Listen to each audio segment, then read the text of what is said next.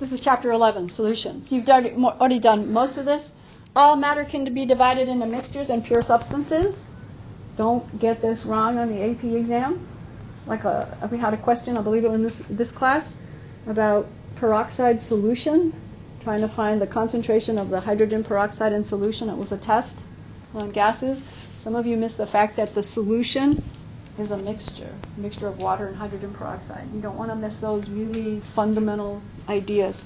So a pure substance is only that stuff, pure H2O, pure distilled H2O, or a mixture. It could be a mixture that looks like it's uniform, homogeneous. Tap water is a good example. Versus heterogeneous, real easy to spot, raisins and peanuts, dirt, sand, all of those kind of things. But under that is a category called suspensions. It's just a finer definition of that. Suspension literally means the particles are held above and then they sink out. So dirty water, when you just let it sit, the mud settles out. That's a suspension. Homogeneous are a little hard to tell from pure substances when you look at them. If you look at distilled water and you look at tap water, you're not going to be able to see the difference. You're going to have to know that one is tap and one is distilled. And then we call homogeneous mixtures solutions. But there's a little subcategory when the particles are bigger, and that's called a colloid. It looks homogeneous, but the particles are big enough to scatter light. So this is one of those one little tiny memorized things you have to know. So if you have light shining through a solution, a homogeneous solution, and you can see scattering. So if you've ever driven in a car through fog, has anyone had that experience? Unlikely in Singapore, but once in a while you see fog around McRitchie Reservoir when it's cold enough. The headlights, if you're driving at night, the headlights glance off the fog particles. That's called scattering. That only happens when the particles are big enough to impact the light and reflect back to you. Those are called colloids. So they're small enough to be always suspended throughout the water. They don't fall down like suspensions do. But they're large enough to scatter light. This is the only ones that scatter light, and that word is called the Tyndall effect, named after somebody. So these are colloids, and those are the intermediate-sized particles, and it just scatters light. It just means that light is scattered on the particles. Fog is a good example. And then this is the other part that's easy that you've already done. Solutions made up of solvent and solute. Let's just go with this definition. Solute is the smaller fraction. Solvent is the larger fraction. So right now we're breathing a gaseous mixture. It's a solution. Can you see any differences in the particles in the air? So it's a homogeneous mixture. What's the major fraction? Nitrogen is 70% of our room air. So the solvent in room air is nitrogen. What's a solute? Every other gas that's in the air, including water. So this is different types of solutions. They're way gone from memorizing stuff, but just as a good thing to know. Major fraction, minor fraction. So if you have the minor fraction is a gas in a gas, well, oxygen and nitrogen, but a gas in a liquid could be CO2 and water, like a soft drink. The other way, liquid water dissolved into air. That's a liquid, is the minor fraction. Liquid in liquid could be like ethanol in water.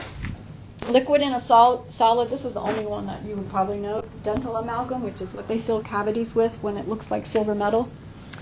A solid in a liquid would be something you know or familiar with, sugar or salt water. Solids, once in a while there's a question about an alloy. It's a mixture. When you take, for example, copper, and you put a little covering of zinc, copper's what color? Copper penny, what color are they? Yeah, reddish brown, orangey brown. And then zinc is a silver color. So when you just coat it, it still looks silver. But then when you heat it up, it kind of goes like that. And your eye perceives the color as gold. It looks like gold. That's the alloy known as brass. So brass is kind of a gold color. And it's just a mixture. All you have to do is heat it up, and they come apart because they have two different melting points. Mm-hmm. When you say H2O in air, is it still liquid, or are you talking about... It's liquid, yeah. Water drop humidity is little tiny droplets of water suspended in the air. It's not vapor. Well, it's in the vapor state because it's really tiny.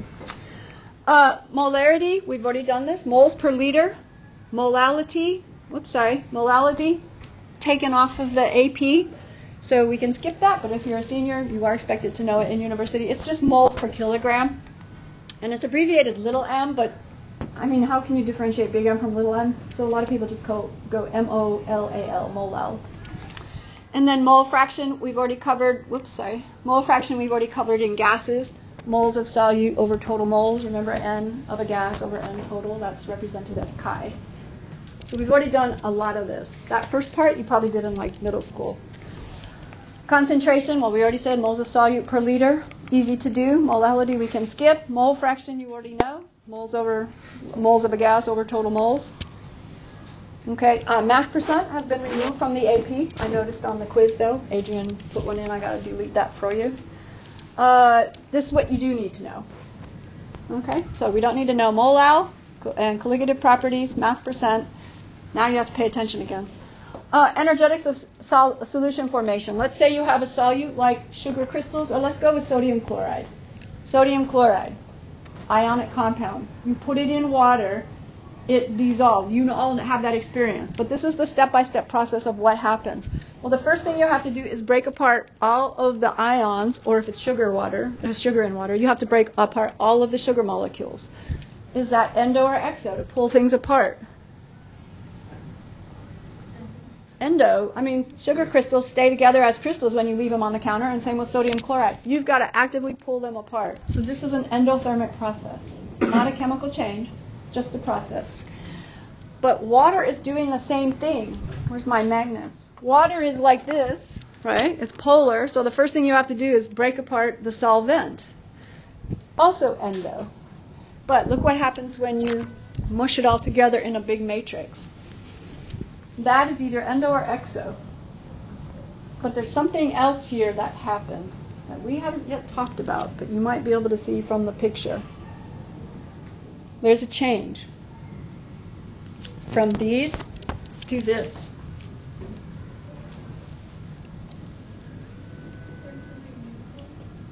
Yeah, what about the uniformity? Yes. There's a word for it, though, in chemistry and physics. What about this? What kind of uniformity is this? It's a lattice. It's quite uniform, quite ordered. What about this? No uniformity. So that word, to describe that? Entropy.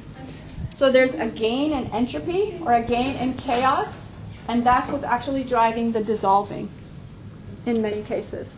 So there is another term coming. We don't cover it till the end of the semester, and you'll go, oh yeah, that's why sugar dissolves in water.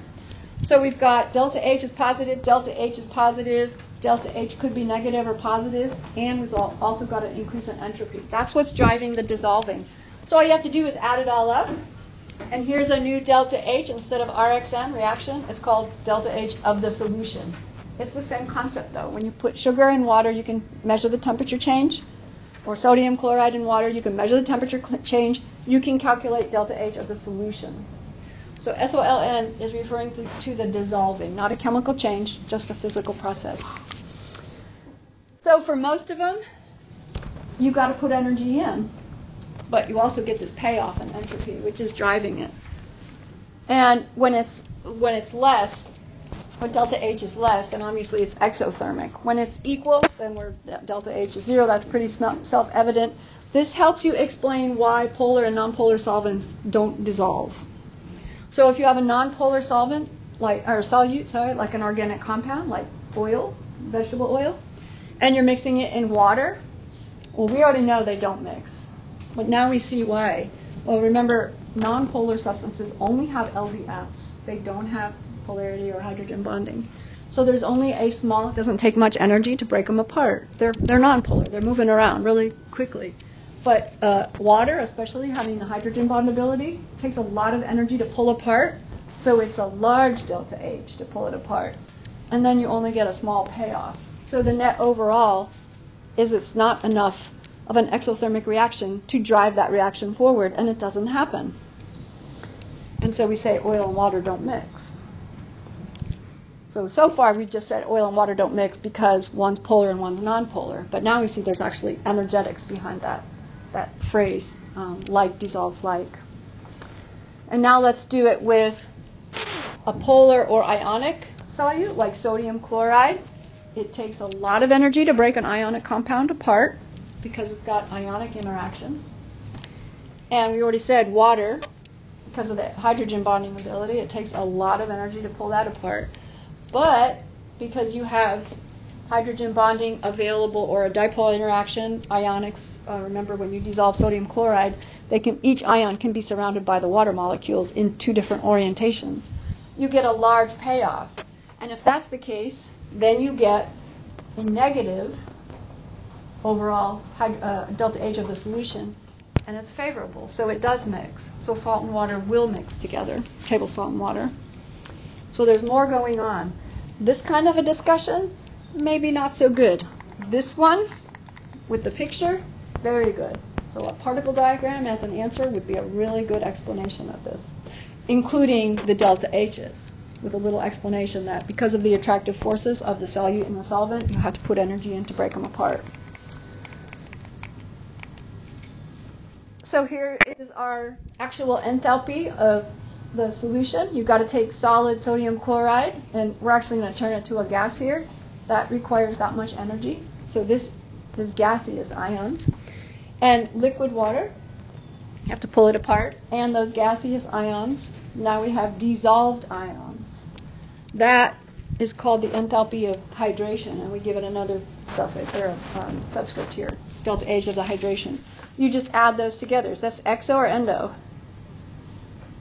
Exo, so it's more likely to happen. You just add it all up. Oh, sorry, this was just this one step. Now you add it all up, and it's positive. So that means you have to put energy in. But we already know why salt dissolves in water. What's the answer? If you have to put energy in, it won't happen on its own. You've got to put energy in. So why does salt dissolve in water when you don't add energy? Do we have to go back 7 slides to show you? What was the other payoff you got? Okay, let's do this again. We all know salt dissolves in water at room temperature. You don't have to heat it up. And yet, according to this analysis, you've got to add energy to get it to dissolve. So something else is giving the push to make that happen. And what is it? Stirring. No, you're not stirring it. What was the other payoff? Entropy. So if we just add this other factor in, the reaction is spontaneous. We use the word spontaneous. So now we know there's 2 parts to spontaneity. There's the payoff in entropy, delta H, and the payoff in entropy, delta S. So later on, we'll bring those 2 concepts together a little more later on in the year. That's what's driving the dissolving of water and sugar in water and sugar and table salt in water. Or you can just say like dissolves like. Better, though, is too many words. Similar intermolecular forces of attractions, dissolve, similar, it's too many. So we always say like dissolves like. Is that it? Okay, here's just some cool drugs. This is retinol, vitamin A. Polar and nonpolar. Remember, all these are C, C, C, and if there's nothing here, it means there's 2 H's. When there's a double bond, it's 2 lines. Polar or nonpolar? Mostly what? Pardon? Mostly what? CH? What's the difference in electronegativity in CH? Say again, louder. I can't hear you. Minimal. Minimal. A very tiny change in electronegativity. So is this part polar or nonpolar? Entirely all nonpolar. It's all CH. We get to here. There's one little OH. Yes, it's capable of hydrogen bonding, but one little tiny part of the whole molecule. Vitamin A is fat soluble. It doesn't dissolve in water very well. So that means you can overdose on vitamin A if you take too much of it. Vitamin C, polar or nonpolar? Come on, you guys, wake up. Polar or nonpolar? Polar, polar, polar, polar, polar. Vitamin C is water soluble. Very hard to overdose on. So but then the other problem is it doesn't dissolve in your fat tissues, and you don't store it. You excrete it in urine if you take in too much. So this is the source of a nickname for old British sailors. They had to bring fruit along with them as a source of vitamin C, or they got scurvy. You know what the fruit was? limes and lemons, and they were referred to as limeys because of it. It's because this does not dissolve in fat. It dissolves in water. So you excrete it in blood. That's excreted. Filtered blood is urine. So you have to constantly replenish your vitamin C. This is absorbed in your fat tissues because of this great big nonpolar tail. So you store it. You don't have to just keep eating it. And if you do, you could overdose. So it depends on the solubility. Vitamin E, soluble or not in fat? Yeah, we got one OH and one O. The rest of it, all nonpolar. So again, you can eat this and you can overdose on it if you take just pills of it. It doesn't get excreted in urine. It's dissolved. It's stored in your fat tissue. This is aspartame. It's what's in NutraSweet. If you've ever tried to stir those little equal packets into water, you really have to stir to get it to go in. Well, this is polar, and that has some polarity, and these do, but this is all carbon. It's a big phenyl group. So there's big chunks of it and there's a nitrogen, so that's polar. There's big chunks of it that are nonpolar, but there's some parts that are polar. So it doesn't go into solution as well as sugar, but it's not as bad as something that's all fat soluble. This is what's called magic mushrooms. Have you heard of this drug? They're mushrooms that have a hallucinogenic effect. The compound is called psilocybin. Polar or nonpolar? What's this? Non. Here's a polar because there's a lone pair. Non. Well, here's the lone pair. Oh, wait, it's charged. Going to be water soluble or not? Joshua, are you nodding yes? Ions, are they water soluble? Yeah, so this is water soluble. You eat mushrooms. You don't smoke them. This is THC. This is the active ingredient in marijuana. You can actually do a vaporization process, a fractional distillation. The other component is called CBD. One of them gives the hallucinogenic effects, and one gives like a relaxing effect. And you can separate them with a vaporizing pipe. Not here in Singapore, okay? But this is one of them, polar or nonpolar, CH3, lots of C's. Here's an OH, there's like a lone pair, and that is it. It is almost all nonpolar. So this is generally inhaled, also very not good for you. Nicotine also inhaled, polar or nonpolar, lone pairs and lone pairs. But the rest of this is all nonpolar. Consequently, it just ends up getting trapped in your lungs. And yes, it is a poison. It's an insecticide. Nicotine is an insecticide. Cocaine is generally smoked or what is it called? Snorted. When you sniff it up into your mucous membranes, which is filled with lots of water. And look, we've got a lone pair here, nonpolar, nonpolar, nonpolar, nonpolar. All of this is nonpolar. All of this is nonpolar, big phenyl group. Lone pairs here, lone pairs here. So there's pockets of polarity and pockets of non-polarity. So again, it might get stuck in your nostrils. And finally, lysergic acid, diethylamide, is known as LSD or acid. All non-polar. Here's a lone pair. Here's a lone pair. All of this is all non-polar. Oh, lone pair here. So the structural, and you're not ever expected to know how to draw these Lewis structures, but you are expected to know how to analyze them. If I give you a molecule and say, is this likely to be fat soluble or water soluble? The easy one would be something where it's quite simple, like retinol, vitamin A.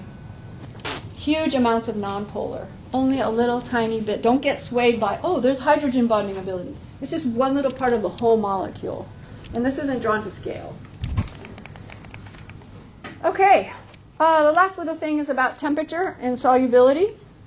You guys already know that if you heat something up, you said stirring. If you heat up a solution, a mixture of, let's say, table salt or sugar and water, it dissolves better. Solubility is defined as grams of solute per 100 grams of water. So let's just look at KNO3, this line. This is an equilibrium line. This is how soluble it is, how well it goes into solution at different temperatures. The overall trend is positive. You heat it up, they dissolve better. Yes, there's a couple of exceptions, but for the most of the solids, you heat it up, it dissolves better. And you already know that with sugar and salt. But gases are the opposite, and you already know that. When you leave a Coke out, what happens? A Coca-Cola opened outside. What happens? It goes flat. What does go flat mean? The gas escapes, leaves the solution, becomes less soluble. Any one of those explanations are fine. Don't just give that it goes flat. Give the rest of the explanation. Let's pretend that says carbon dioxide, which is what's the gas in soda water. Refrigerator temperature is like 4 or 5 degrees. Let's just say 5. So at 5 degrees, it's pretty soluble. And then we go over here to room temperature. Solubility has dropped way off. So when you pick up a Coke that's at room temperature, a lot of the bubbles, a lot of the CO2 is gone. So you already know about that one as well. Henry's law, kind of iffy on whether it will be on the AP. I looked through the book this morning. The pressure is proportional to the concentration with a constant in there. So let me show you instead of giving you the math, because that would definitely be gone. The picture is better. This is what you would be asked to discuss. Remember, they're all about particle diagrams now. This could be a good, even multiple choice question. So you have some solvent, and you have a gaseous compound, or something above it. If you press down on it, the particles go into the solution. So what happens to the concentration of this? It's more concentrated. There's the algebraic way, which is gone from the AP. Here's the particle diagram way, which is what they love right now. So this is what you'd be asked to explain. Oh, it's right here still, sorry. So when you increase the pressure above a solvent and solute, you're essentially pushing the molecules down into water, into the solvent, and so it becomes more concentrated. Equilibrium, we have a whole chapter on that, so I'm going to skip that, but those lines are equilibrium lines. But there's a couple of words you have to know, which is unsaturated, saturated, and supersaturated. So unsaturated means that the solution has the ability to hold more particles. That's when you're over here, because this is the saturation equilibrium line. So let's say you heated something up to 70 degrees, KNO3. You have to go all the way up to this line, which is about 135 grams of KNO3 per 100 mils of water. And then you'll see crystals falling to the bottom. Okay, let's do that again. You just have a clear, colorless solution of potassium nitrate, and it's at 25 degrees. And there's no particles, so no crystals on the bottom. Or maybe it is saturated, maybe you're here. And then you warm it up to 65 or 70, and it can hold a lot more solute. So we call that unsaturated. If it's unsaturated, you cannot see crystals on the bottom. You could stir more in. But when it's supersaturated, you see crystals on the bottom. You've saturated the solution with all the solvent that it can hold, and so they just go straight down to the bottom of the container. And let's pause there.